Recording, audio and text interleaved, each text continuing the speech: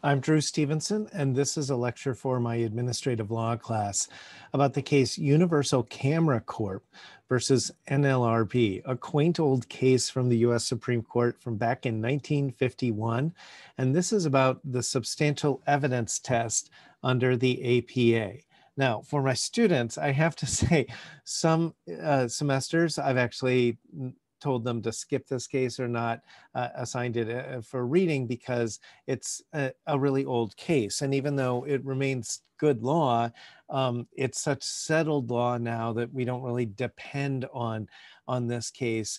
Instead, we're more likely to look at the Administrative Procedure Act's provisions and recent cases applying those.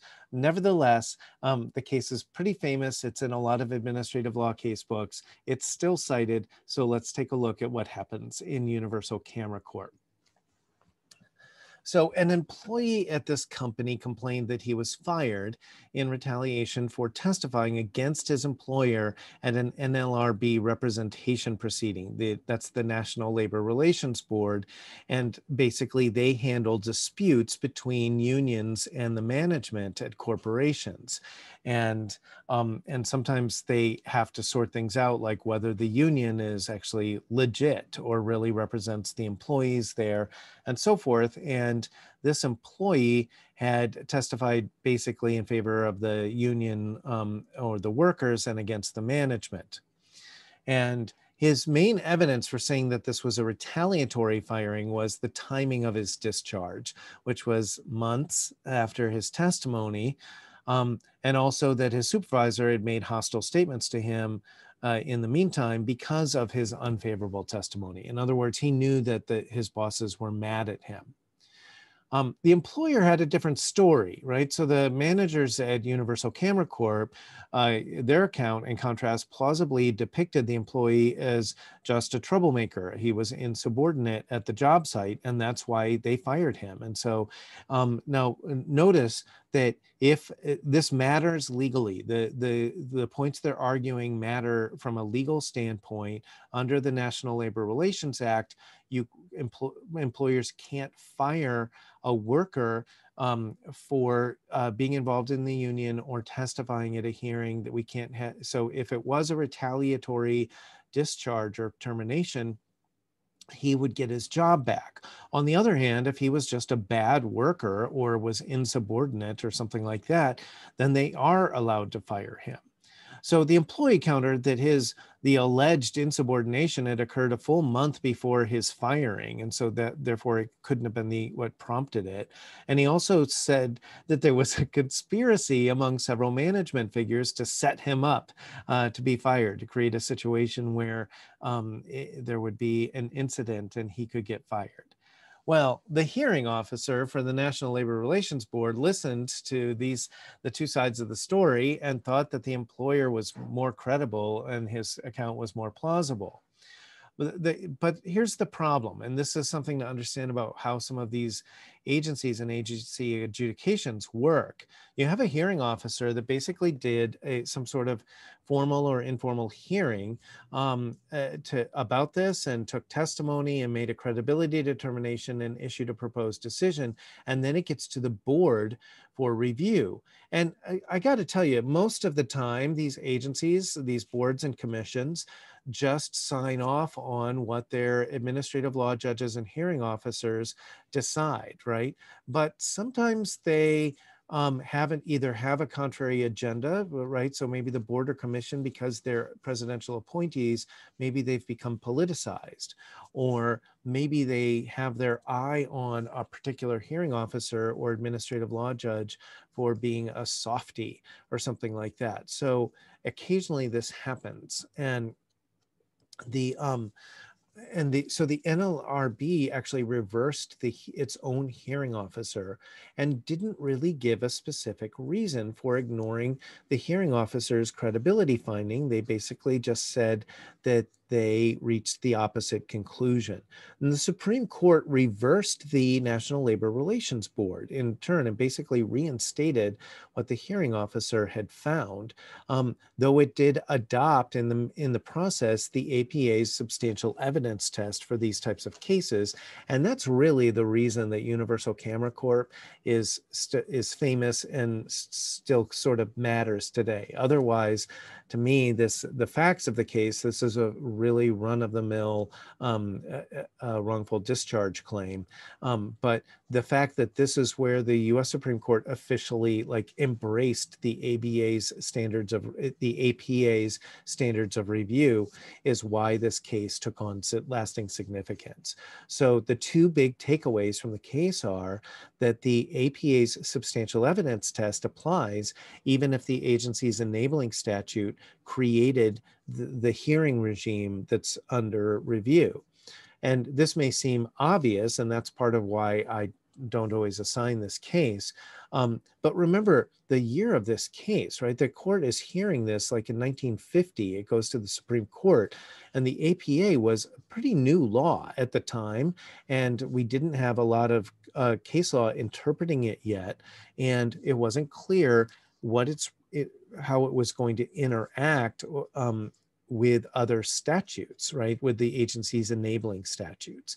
And so Universal Camera Corp was one of our early cases about the Administrative Procedure Act and how it applies even when we have an enabling statute that spells out a lot of the procedures that the agency in question is already following. The second takeaway is that the substantial evidence test is deferential, but not absolute deference.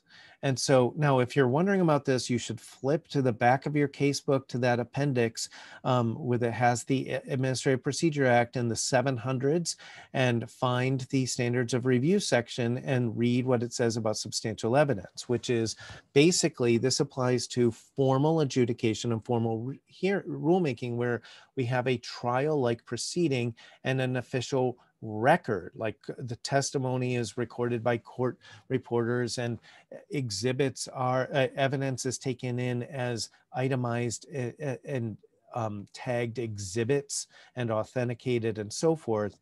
Very different from, let's say, an informal hearing.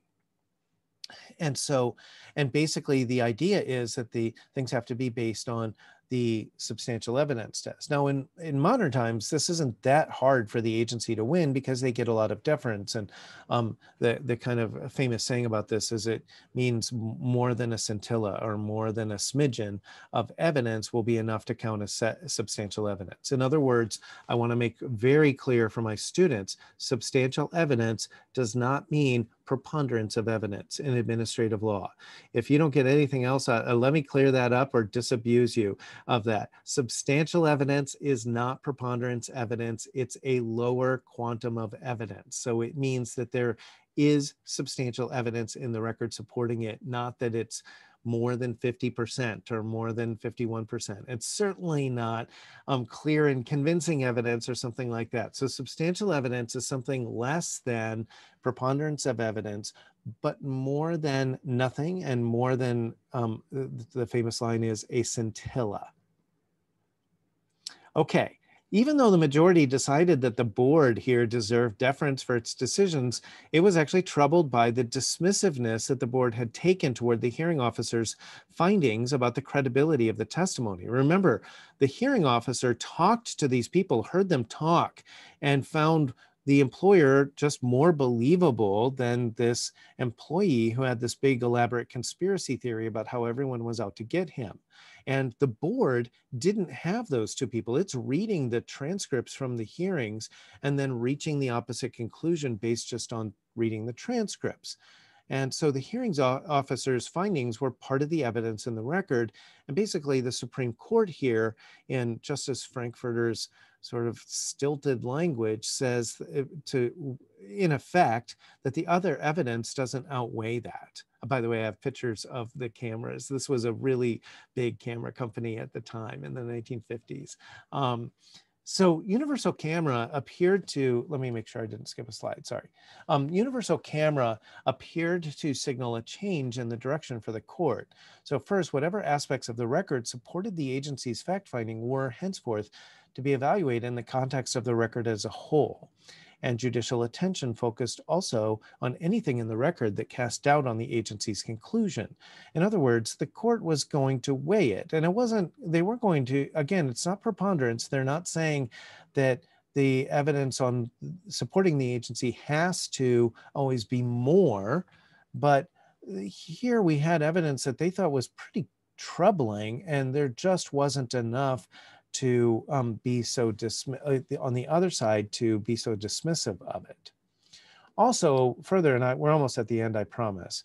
Reviewing courts were supposed to assess the weight of the contrary evidence in determining whether evidence supporting the agency amounted to substantial. In other words, Universal Camera sort of set the stage for the substantial evidence test still being a lot of work for the courts, or giving the courts a lot of latitude to go through the record and see what the agency, which is almost always going to be a board or a commission, to be honest, but not always, and what they concluded, and then decide what about the contrary evidence? Is it really powerful evidence, or was it just every record has a little bit of evidence that points in different directions? The case, though, as I said, is at the time was really significant because it settled the legal question of when the APA's standards of review apply, which is basically almost always. Okay, that concludes our lecture about Universal Camera Corp. Versus the National Labor Relations Board.